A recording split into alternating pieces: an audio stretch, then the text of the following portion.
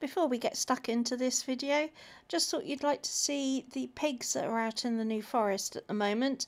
It's pannage season, which is when the commoners let their pigs out to eat acorns and beech mast that are poisonous to other grazing animals.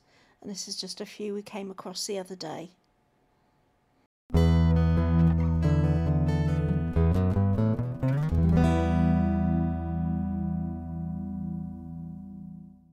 Oh, this has been a long time coming, this video. So this is for everybody who has ever asked me, when are you going to do a tutorial? I can't even say a word. Tutorial video on YouTube. This is it. This is my go-to technique for how I work pyrography. And I'm going to show you what I do and how I do it. This is for anybody who's ever had a machine, had a go, and put it away in the cupboard. So let's start. So first off, what machine? There are so many out there on the market. So we have, from the left, we've got a solid state nib stylo type pen. It's the kind of thing you see in the middle aisle of Lidl's and Aldi at Christmas time. People get them given as presents.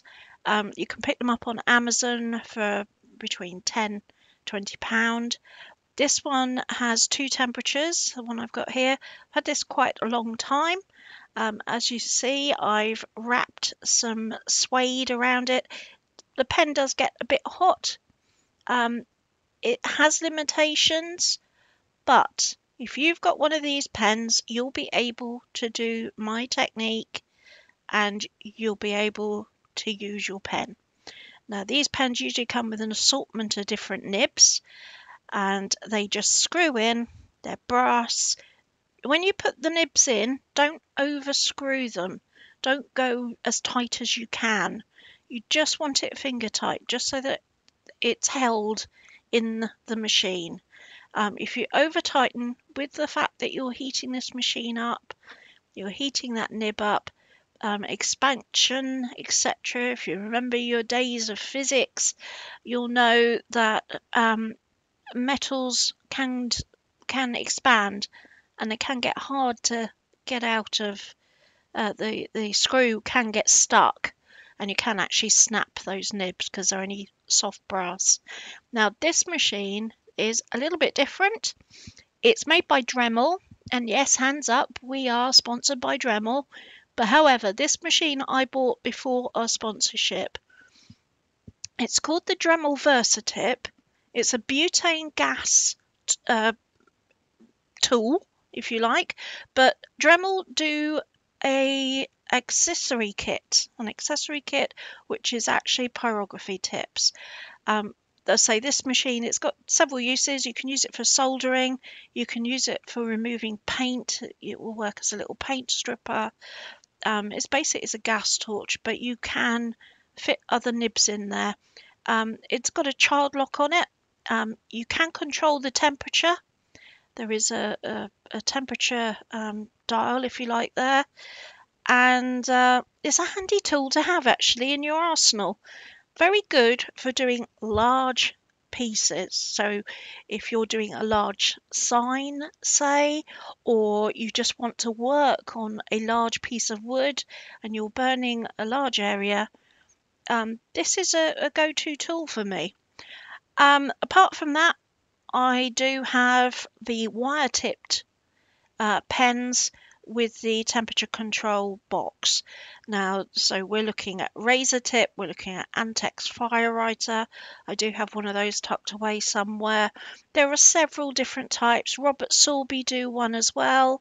And whether you're using pens or nibs that are already shaped, or you're using a straight wire, you will be able to get a really good technique built up with all three of these machines. So it doesn't matter what machine you have. If you start off with the basic one, this solid state stylus type, that's absolutely fine. There's nothing wrong with it. If you're new to pyrography, you don't want to spend a lot of money you know, having a go at something and then discovering actually I'm not going to use it very often. I may only use it 2 or 3 times a year. Then that's plenty good enough. But if you get into it and you find that you want to do more, have more of a sort of a fine technique, getting more detail into your work, if you're starting to do portraiture or doing animal studies, etc., you might consider updating and going from a solid state nib up into the varying temperature wire nibbed machines. Now, I never teach my beginners pyrography on plywood. I don't think it's fair to teach you on something where you're already going to be on the back foot. You will not, as a beginner, get a very good result on plywood. You're better off starting off on proper bits of timber.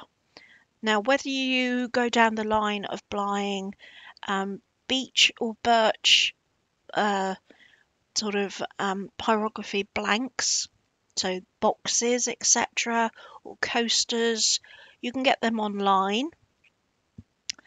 Whether you go to your local sawmill and see what woods they have, whether you speak to somebody you already know works with wood and will have a good supply of timber for you to experiment on, you're really looking at woods that are close in grain. And what I mean by that is birch, beech, maple, alder's really good if you can get hold of it. I would stay clear of pine at this stage if you can. It's quite a lot of resin in pine and it will affect the nib of your pen, and it can build up after a while and be quite destructive. I'd also at this stage stay clear of oak and ash. A little bit like drawing across a record. You'll never get a perfectly straight line. Unless you're really branding the wood. They're not very good for detail work or if you're trying to get a crisp design. So I would stay clear of those. But basically, it's a good idea to speak to local wood turning club, any carvers, anybody like that. It's surprising how many people do work with wood. So always an idea to talk to them. So anyway, these are, you see here that, I've got wormholes, I've got inclusions, just work round the wood, really. They're all natural. It's a natural material and it has natural flaws. And so these pieces, I say, these are sample pieces that I give my learners, my face-to-face learners to do. They come along, they get the prepped wood, it's already got the design on it. All they've got to do is follow the technique. 2 hours, they will have burnt the design and also coloured it. And the general opinion is they've had a good time doing it. And they're all usually really happy with the piece they've taken home. These are the autumn bits that I've been working on. I've only actually done one lesson with these autumn ones and they went down very well. So people can colour them as they wish, and that's when they can unleash their own creative element to the piece. So never two pieces leave the lesson looking the same, which is always fun to see. And what I'm going to do is I'm going to put up a couple of JPEGs of the autumn pieces. You're more than welcome then to print them out, transfer them onto your own piece of wood. I'd use some graphite transfer paper or chalk paper. Don't use a wax transfer paper because when that gets warm and spreads through your wood, it's an absolute pain to try and clean it off. So anyway, we're going to move on now to technique. And so the technique is the airplane technique. Now, if you think of your nib as a little plane, it comes into land, your wood is the runway, and so you don't want to land like a helicopter. what you want to do is glide in. So no helicopters. Helicopters plonk down, but we're going to glide in to the runway, which is the wood, and we're going to glide off again. And what it's about is heat transferring to the wood. The wood and the heat coming from your nib, it's a funny relationship. The wood is already absorbing some of the heat from your nib before your nib has even touched the wood. It feels it as it comes through. So what you don't want to do is shock the wood, which is what you would do if a helicopter to land on the ground. There's a shock and you end up with a blobble. So we're gliding, everything's gliding. So you'll see here, I've glided into the wood and we're going to take off again in a moment. But that way you end up with a nice blob-free line. There's hardly any pressure. It's a bit like writing with a fountain pen. So there's very little pressure. But you'll see there that just by gliding in and gliding off, there's no blob at the beginning or end of the line. Now, there is a little blobble there, but that's actually a piece of carbon. That's from the actual nib, and that will brush off. But if I show you a bit close up, and the camera doesn't want to focus, but, there we go, it's gone back in again now. Now don't worry too much about those little bits that you see on the side there. That's literally carbon. That's basically, it's burnt wood that's coming off from the sharp blade edge of this particular nib. But as you can see, you'll get nice consistent sharp lines, and that's what we want. So those bits you can see just rub off. Now I'm just going to compare the lines that we've just drawn with one. If you don't drift down into the runway and drift off into takeoff, and you'll see there that you're getting like an overburn. You'll end up with quite a sort of a blobby effect.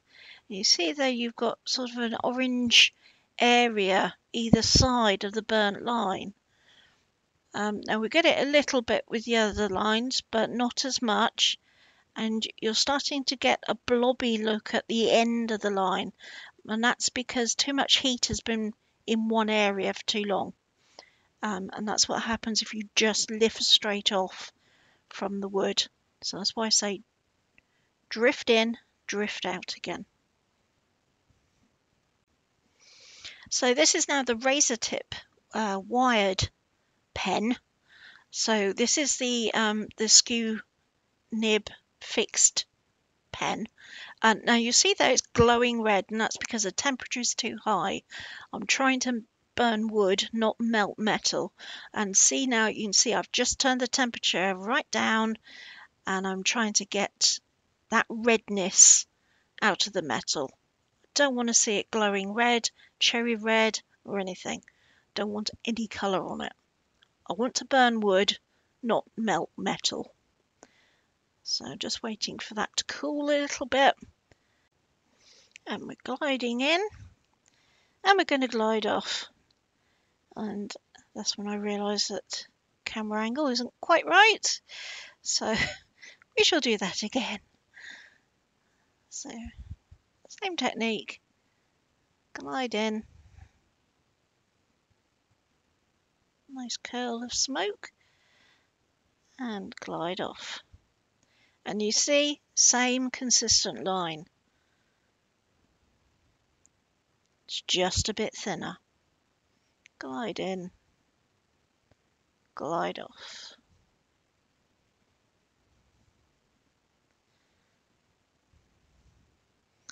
And that's the speed you want to go. I'm not digging into the wood. There's no pressure. If you're feeling pressure in your hand or anything, you're doing it too hard. So, and you can see, it's the same consistency. It's just how big the nib is giving you, different. It's like using a marker pen and using a fine line pen. Now, you can see here what I'm trying to do is give you an idea of how you would go about doing fur, or maybe replicating grass. Lots of lines close together, but still the same technique. Glide in and glide out. And that is how we get texture into fur, feathers, etc. And by going at 90 degrees the other way, you get cross-hatching.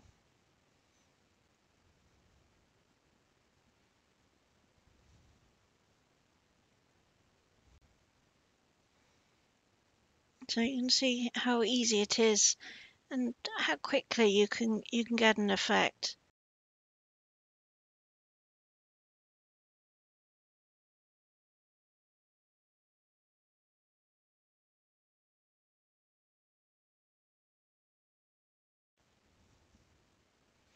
But just that same technique of glide in, glide off.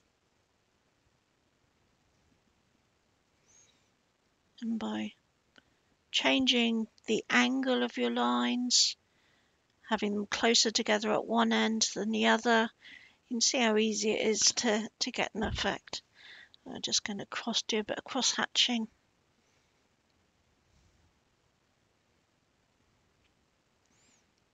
And at this stage I'm just mark making really, but still the same airplane technique.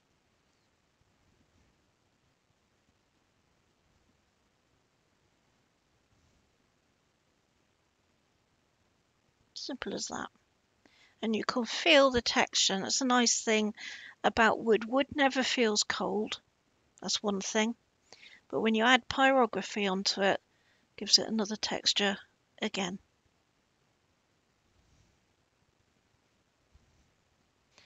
And another demonstration of what happens if you land like a helicopter. I think this one is actually more pronounced. And you can definitely see the lines at the beginning and at the end. You've got this blob, which you don't really want. And how do you join two lines? Draw your first line for as long as is comfortable. Glide off. And then what you're going to do is glide back into that first line. And that way you should get a nice smooth transaction and a longer line. And a curved line is just a straight line. Glide in, go around, use the curve of your hand, glide out.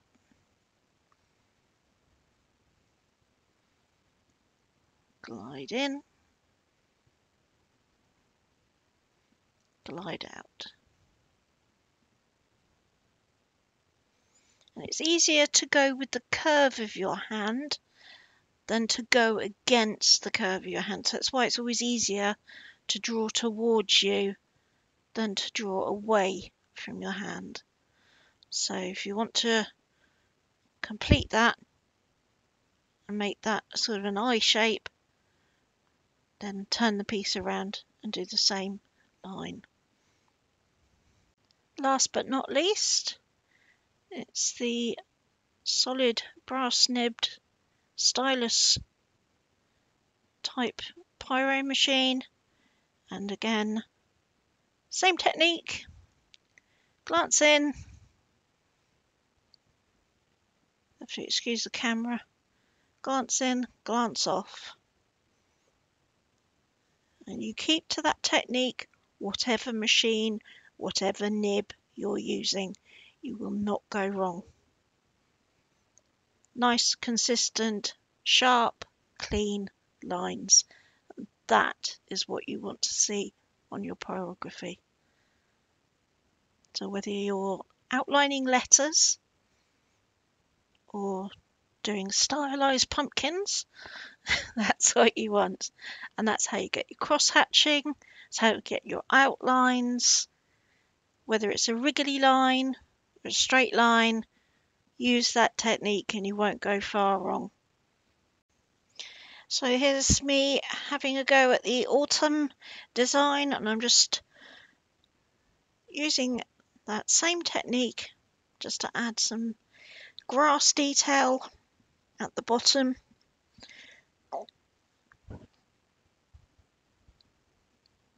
And you see that I go at all sorts of angles. You don't just want straight up and down lines. Grass grows at different angles, so make it different angles. And just keep going back over, make it darker in areas, and that will give you more of a feeling of depth. Now that you've done your outlining, you're going to want to add a bit more detail. So we'll start some shading. So this is a shader, this is a razor tip shader, but if you've got a solid state machine, don't worry, your shader looks like a little iron. So similar shape on a stem, and when you turn it sideways it will have a finer line, and you can use it as a fine liner, and I'll show you that in a second. So there you go, you use it on its side, draw it across just as you did before, but if you turn it broadside on and drag it, still using the technique of the little airplane, no helicopters, thank you very much. So glide in, glide out, but that broader stroke will give you shading, and you can overlap shading. You can go in circles, as in here. The reason that's gone a different colour is it's drawing the resin out from that broad streak that's running through the grain, and that's quite resinous. But you just pull it sideways. The more heat you have and the slower you go, the darker the line. So I've got quite a bit of heat going through here, so it's making it a little bit dark in areas. But I'm just going over where I've done the cross hatching, and it will add texture and it'll add shading. But it also gives you more of a 3D look. Now, when you're doing something that's rounded, try and think of that round object and try and work in a circular motion. Don't work in a straight line across the drawing. So try and think of the curve. So if you've got a curved object, work in the curve. I think that makes sense. If you try and draw straight lines on a curve, it will look like, well, it won't look rounded, it won't look 3D. So always try and work in the curve. And you can see there you've got light and shade, and you can see the difference. I mean, the first one is just the prototype, the coloured one, the left of the prototype. So I will work more into this second one and get more detail in there, and it will look more 3D. And you can see I've already improved on the flower a little bit. I've put a little bit more detail in there and added a bit more light and shade, but I forgot the stem, but hey ho, we'll pop that in now. Well, I hope that you all now start going into your cupboards and drawers, digging out that pyrography machine that's stuck in the corner for ages, and give the aeroplane technique a go, and you'll get the best out of your machine. Have a go, have fun, and let me know how you get on. Till the next time, see you soon. Bye bye.